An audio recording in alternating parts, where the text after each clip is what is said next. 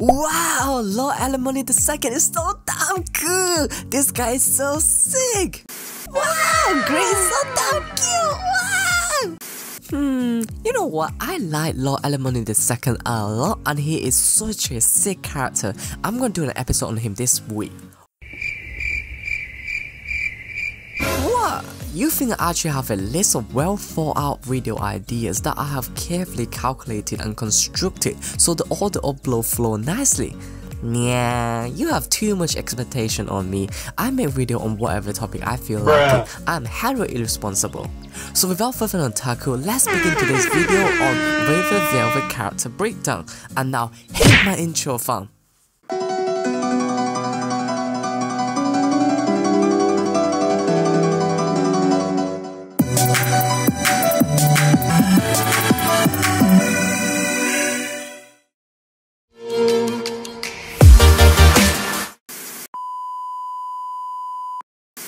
WAVER Velvet is born on the 3rd of October and he is British. More specifically, he is from England. Repping the squad. He is the first generation of the Velvet family.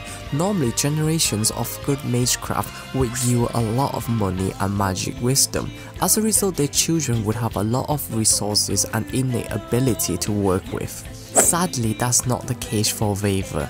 His granddad, the first generation of the Velvet family, he only picked up basic magecraft, and the second generation, his mother, she doesn't like magecraft and she only practices it occasionally to honor her mother. As a result, the third generation WAVER is at a serious disadvantage when it comes to pursuit of magecraft due to the lack of resources, wisdom and innate talent.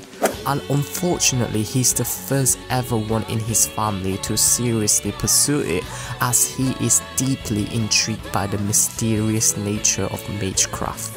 As a result, when both of his parents passed away due to illness, he decided to sell all of his family's possessions and gather enough money for tuition to study in the Clock Tower, a place where the oldest, strongest and most influential mage gather, and it is broken down into many departments and it is ruled by the 12 really powerful and wise lords. The Clock Tower is located at the British Museum and it is built on top of the spirit grave Avalon, the corpse of a mountain-sized dragon, and it is the main source of energy for magus and home of many mythical beasts. Within the Clock Tower, there is a classroom by Lord Kenneth EL-MELLOI Alchebal, and he taught the spiritual evocation subject. Speaking of Lord Kenneth, he is a really interesting character. He is extremely wealthy and he has inherited a rich ancient 9 generations of lineage. He was an absolute genius ever since he was a student, and he became the youngest lecturer in the Department of Evocation, and he is on schedule to become one of the strongest forces within the Clock Tower. Essentially, he is a winner in life with a pen-let-hair waifu in Solar. He is a really important character that we will discuss later on this episode. His personality can be summarized as a dipshit who has felt entitled to everything since birth, and he is a really arrogant and selfish individual. Now, going back to our main character of the show, WAVER Velvet, he has attended K9's lesson and he was a student there. At the age of 19, he handed his professor under the great Emperor of Greek, the King of Conqueror, a legendary warrior that conquers every land he has set a foot on, except India though. Iskander is a huge handyman who is noble and loud. Basically, he's the complete opposite to his master WAVER, hence they argue a lot. As the war progresses, WAVER starts to respect and recognize Iskander as a great king himself, and Iskander starts to acknowledge WAVER's unconventional yet useful mage skill as the master, and those two slowly but surely bonding together after a range of life-threatening battles, and they became the best partner that Fujoshi used in BL Doujinshi manga. Their adventure in Fate Zero has completely captivated me, and it became my favorite pair of master and servant. With the departure of King Iskander, Waver's life was spared by servant Gilgamesh, one of the earliest emperor ever recorded in human literature, and he is the king of heroes. Gilgamesh spared Waver's life due to the respect and royalty Waver paid to Iskander. 僕は生きろと命じられた。中道大義である。夢、そのあり方を損なうな。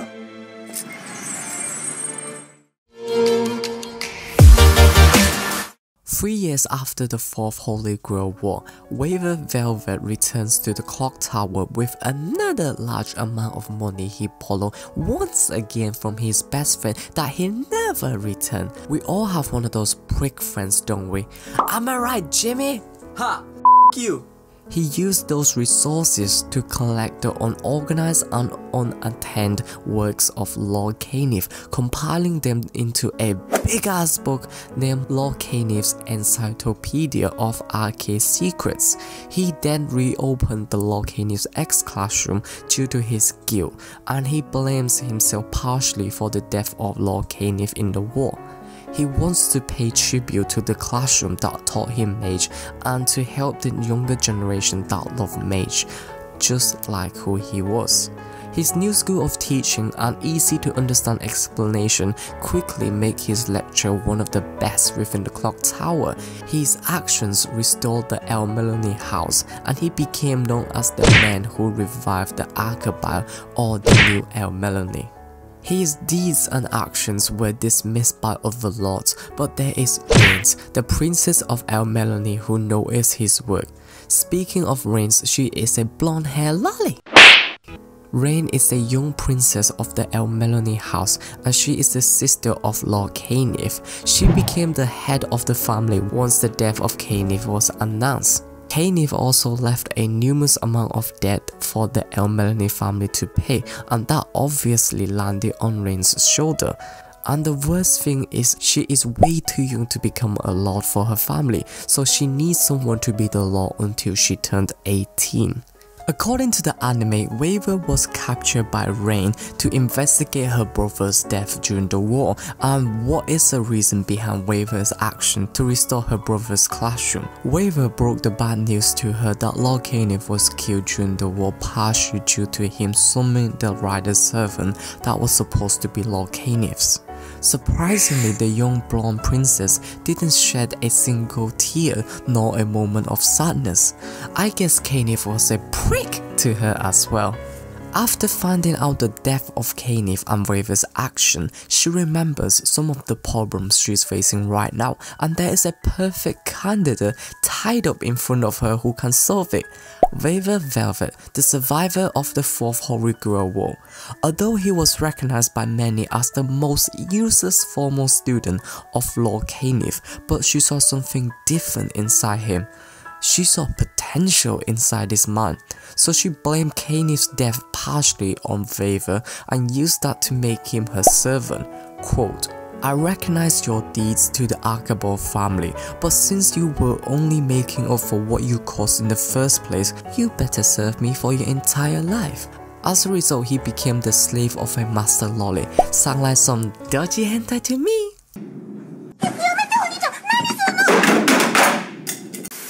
Rain also lists several demands for Waver to fulfill. One is to help her to pay off EL-MELLOI's family debt. Second is to recover Canif's magic crest, a magic circle that is engraved in the body, and it contains a circus of magic circuit and knowledge for her family.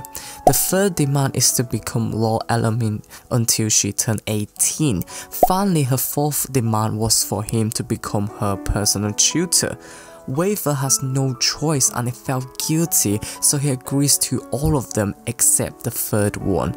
He wants to be called Lord EL-MELLOI II as a tribute to Lord Canif, although he hates him personally, but he respects him as a lord and a lecturer of the classroom that taught him knowledge.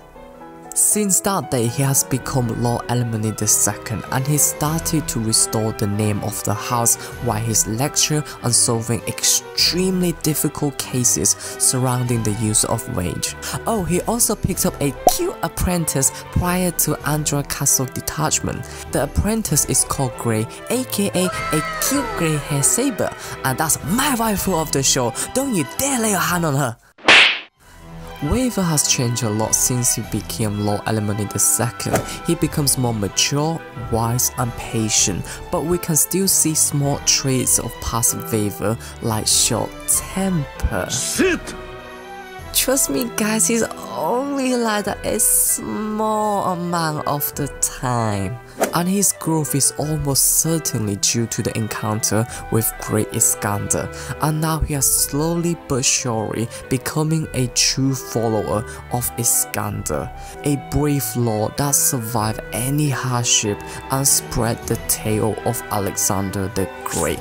He was one of those character development that is done right both physically and in personality throughout the franchise, and I really enjoy his growth as a character.